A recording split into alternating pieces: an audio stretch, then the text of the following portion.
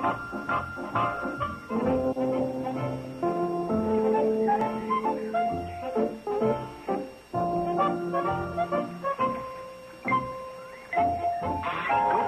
one.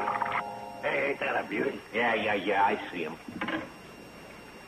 Hey, the old creel's getting pretty full. What's the matter, Sam? Ain't you holding your mouth right? Look, this is just one of those days when you got all the luck. Luck, nothing. It's skill, technique, and craftsmanship. Okay, fish. Your master's waiting. Thank you.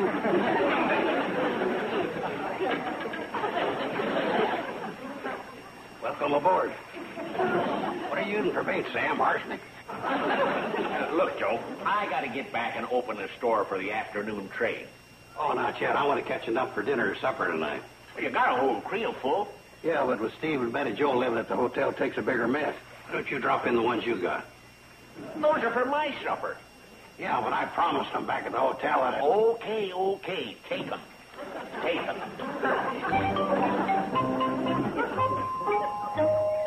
You want to come over some evening, I'll give you some lessons in casting. Then we'll go into the technique of hooking a fish.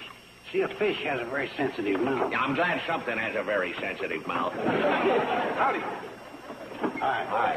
Excuse me, gentlemen, but could I see your catch, please? Oh, gladly. Oh. Get a load of them beauties. Oh, that's a nice catch. Very nice. Hell, no talent here got skunked. 3, 6, 9, 11. Mister, you're over the limit. What? Well, the limit is 10 trout, and you've got 11. Oh, I can explain that. My friend here gave me his too, didn't you, Sam? Tell him, Sam. Remember me? I got skunked. Come on, Sam, tell him. Okay. Yeah, that's what happened. I gave him my 2 fish. You heard what he said. Yes, I heard. Then stop writing. No, it's still a violation. The law specifically states the number of fish you have in your possession. I never heard of such a stupid law. Section B, paragraph 4. What's this going to cost me? $50 or 6 months in jail. Or both. I didn't ask you. Well, I was just trying to be helpful. Yeah, a lot of help you are. Well, good day, gentlemen. It was very nice to meet... So long.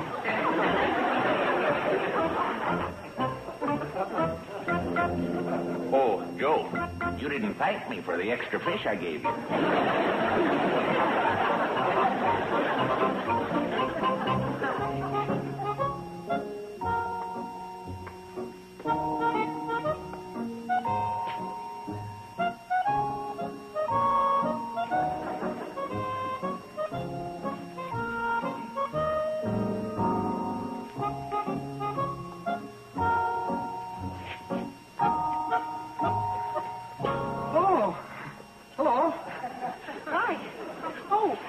Salute or something? Oh, no. At ease. Are you waiting for the train? Mm-hmm. Me too. Do you think the old 305 will be on time? It does say 3:05, doesn't it? Isn't that the schedule? Uh-huh.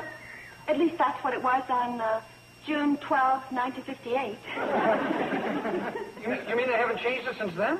I don't think anybody's even noticed it since then. The cannonball just kind of comes when it's ready. Oh.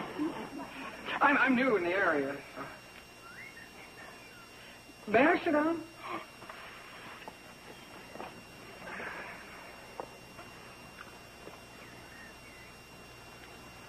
Are you a sheriff or something? Oh, no. Department of Fish and Game. Okay. We face danger, though. Oh, I'm sure you do. Say, would you like me to tell you about a couple of rough customers I faced just this morning? Would I? Well, see the one guy, kind of short.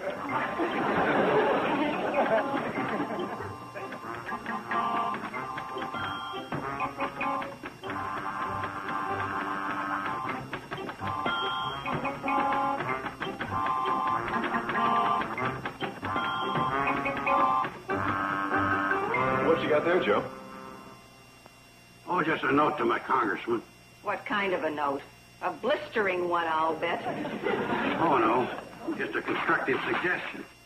About what?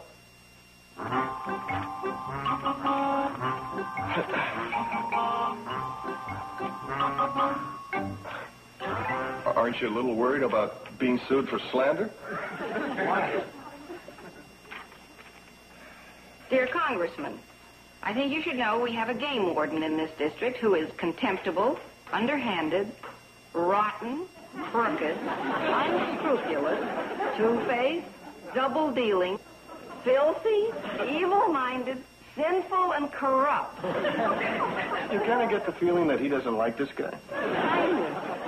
Should I make a wild guess that he gave you a ticket, which naturally you didn't deserve? You're darn right I didn't. Why, that low-down sneaking... Joe, we get the idea. I didn't even know we had a game warden here. Who is he? Somebody new? Yeah, some little mealy-mouthed weasel by the name of... Hi, everybody. I want you to meet my new friend, Orrin Pike. Hi. Oh, hi.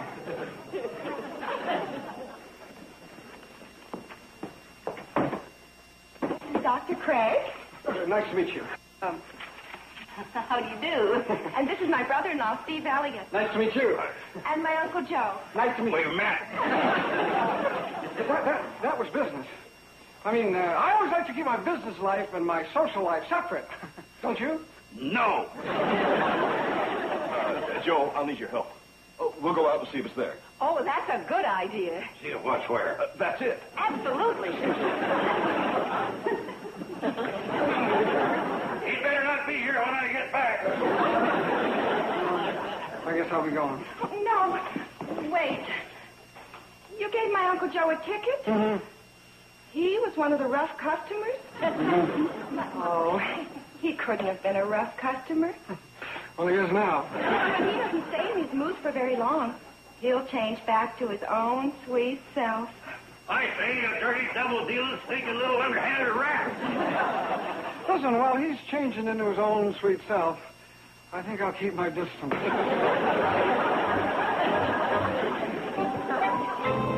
Don't you understand? He was only trying to do his job. Then why don't he go out and catch criminals? The other cops catch the Boston Strangler. He snags a fella for having one extra fish. But that's what he's hired to do, Joe. Ah. Besides, you're not helping things this way. What do you want me to do, invite him into our home? Say, oh, no hard feelings, old chap. Come on, be one of the family. Hey, wait a minute. Yeah. Why not extend him a friendly hand? Invite him in to enjoy the true Shady Rest spirit of friendship and camaraderie. Yeah, you know, you two are right.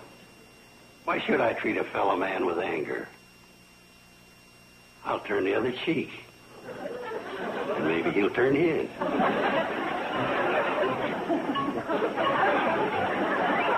How do you like your hamburger, Orrin?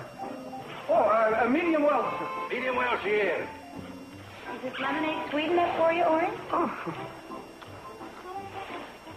Perhaps just a touch more. Sure. Oh, you don't have to do that.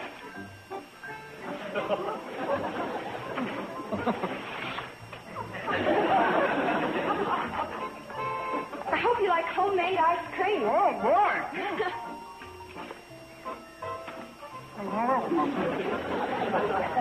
There she is. Medium well, just the way you like it. Boy, it sure is, sir. You can call me Uncle Joe. Uncle Joe. Boy, this is the greatest time I ever had. Swell.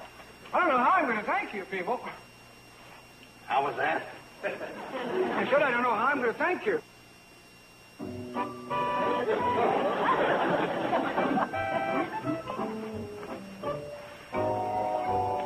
Well, think nothing of it.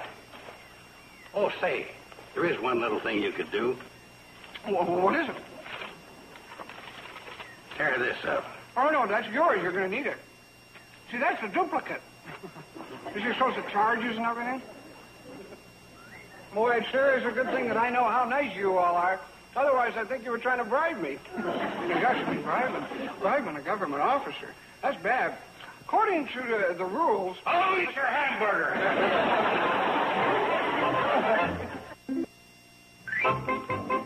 fight this thing in court? Certainly.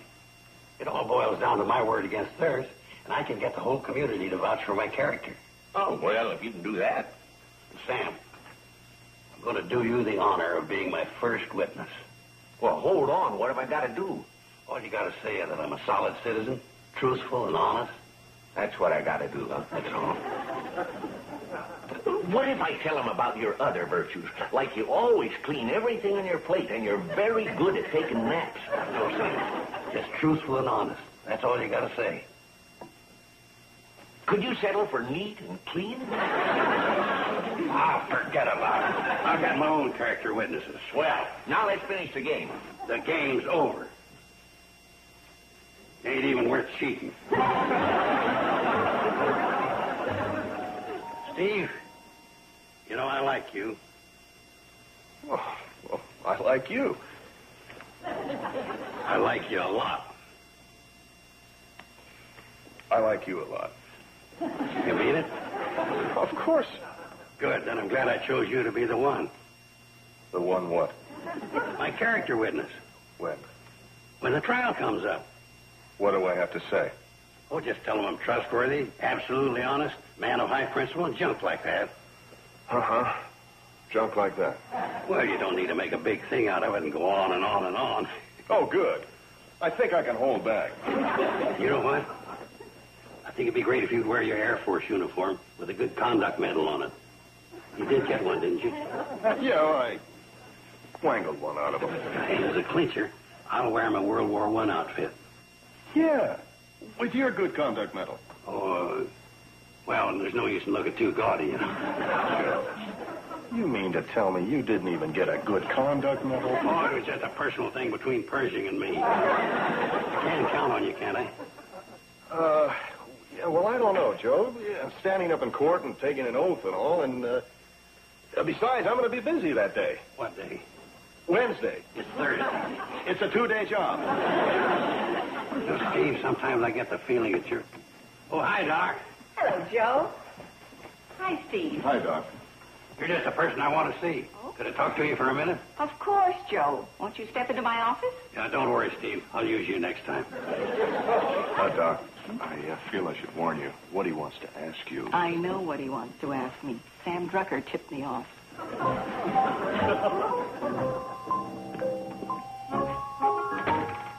Won't you please sit down, Joe? Thanks.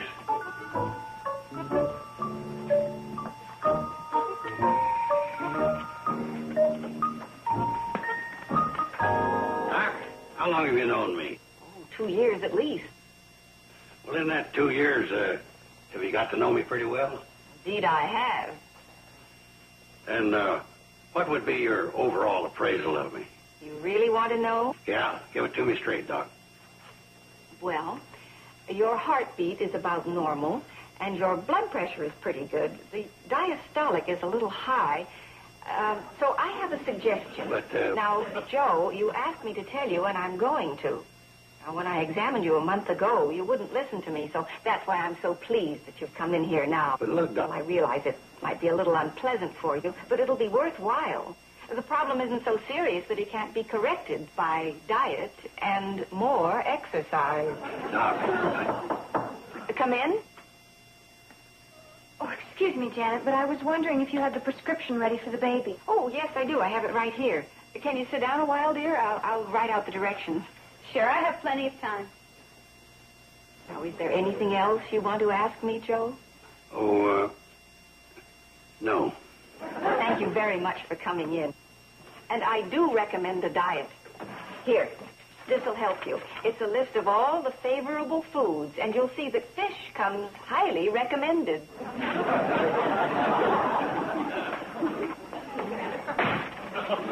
Uh-oh. I forgot. That's not exactly the magic word. Have you seen Uncle Joe? Oh, he went over to the church to see Reverend Barton. But that was hours ago. Trying to get the Reverend to vouch for him. I had a hunch he was up to something. He left with that hymn book he's had here for the past year.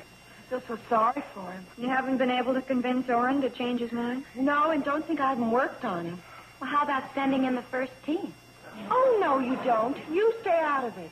Oh, Oh, it'll only be for the good of the cause. And the cause is you moving in and trying to take him away from me. Bobby Joe, don't you trust me? I'm your sister. As my sister, I trust you, but not as a woman. Why not as a woman? Because I happen to be one of those two. You and your reasoning.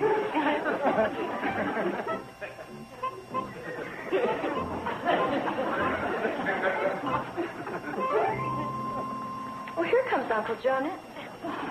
What happened to you? Oh, this? That's paint. I don't get it. We thought you went over to the church to see Reverend Barton about vouching for you in court. I did, but before I could get a word in edgeways, he reminded me that 6 months ago I promised I'd paint the rectory. Oh. So we didn't think you were trustworthy and reliable, huh? Don't worry, Uncle Joe. We'll go into court and tell him all about your character, your loyalty, your truthfulness, your honesty. Why, there must be a million things we could make up about you. Now, wait a minute. When you go into court, you have to swear to tell the whole truth and nothing but the truth. Right, Uncle Joe? Well, sort of. And when you swear to tell the truth, you have to put your hand on the Bible. You have to put your hand on the Bible? Mm-hmm. You have to. Boy, the things they won't do to cross you up nowadays. Well, I guess I'll just have to face them alone tomorrow. Oh, well, don't worry, Uncle Joe. You might still win the case. And if you don't, 6 months go by in a hurry.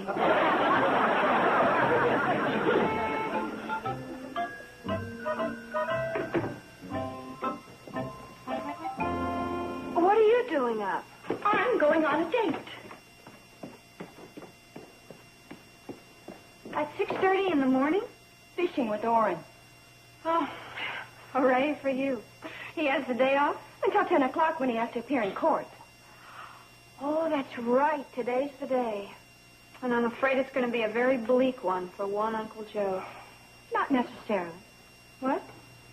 Well, Orrin could be detained and not get there in time, and Uncle Joe could win by default. Bobby Joe, how could you ever think of such a thing? Good luck. Petticoat Junction land.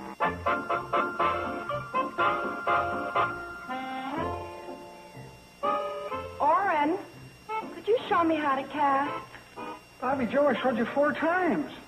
I keep forgetting.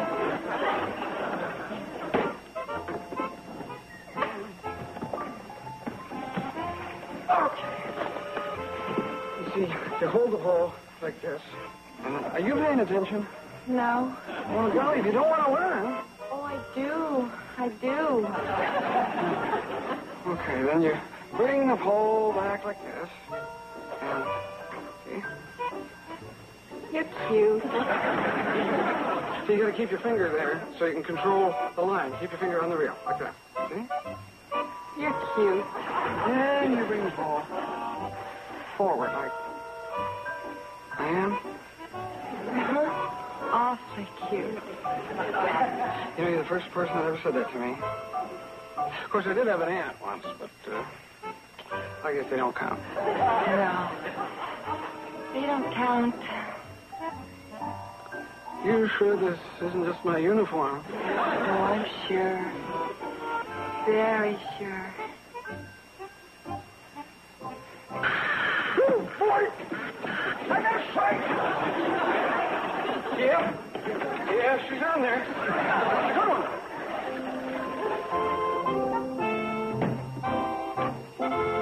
Oh, hi, Judge.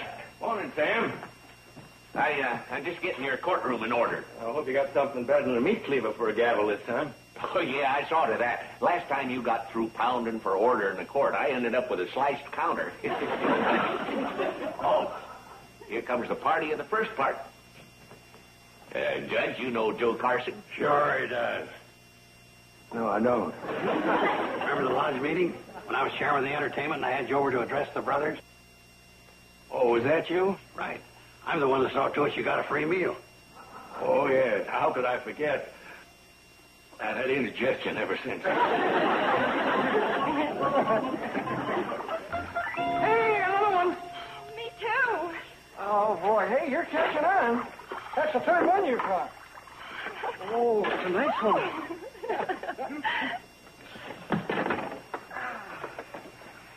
Yeah, I bet I could catch a whole mess of them by evening. Yeah, I bet you could have that. Even. My gosh, I completely forgot about the time. Who could possibly care about the time? Oh, no, it's 9:40, and I'm supposed to be in court by 10 sharp. Oh, you're a couple hours late. What's the difference? Bobby Joe, this is official business. Now, we got to get this stuff put away and roll back in. You say so. Come on, hurry up. Yeah, I'm hurrying. Bobby Joe! Golly. Well, I'm the only. Here, I'll find stuff. Boy, I'm going to be late for sure. Get out of there, you dumb old stick. Bobby Joe, that's yours! What? I thought this one is. Bobby. Now what do I do? Judge, this is getting ridiculous. It's 25 minutes after 10. I agree, Carson. If he doesn't show up in 5 minutes, I'll dismiss the case. Thanks. Hey, Sam, get out the checkers and let's have a victory celebration game.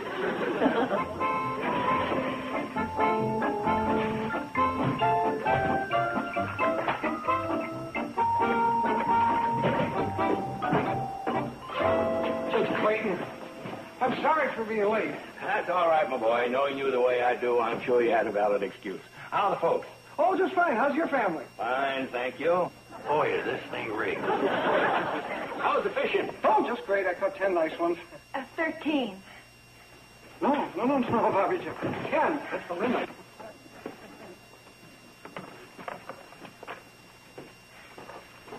No, Bobby Joe, not on the... Hey, that is a fine mess of trout. Hi, George, there are 13. No, there can't be. I put mine in with yours.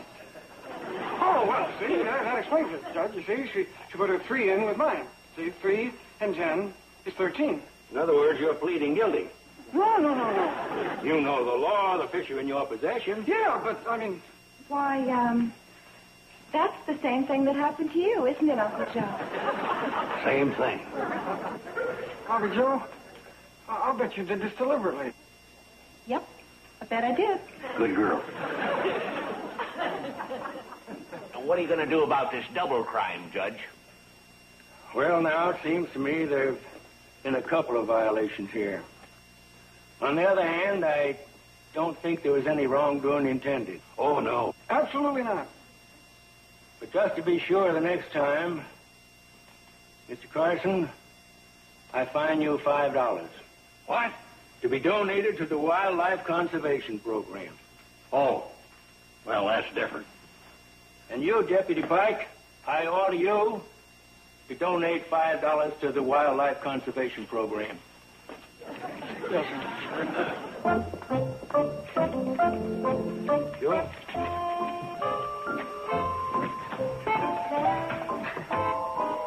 I'm sorry. Oh, there, little girl. You're not mad? Oh, you only hurting yourself. I was going to spend that $5 taking you to the movies tonight. Well, we don't have to go to any place that costs money. No? Well, we could go on a boat ride on the lake this evening without the fishing tackle. We could even go in a canoe. That's romantic. It's a date.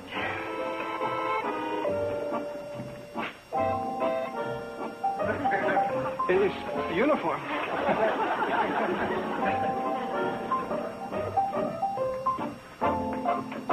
Thanks, Judge. Have a cigar.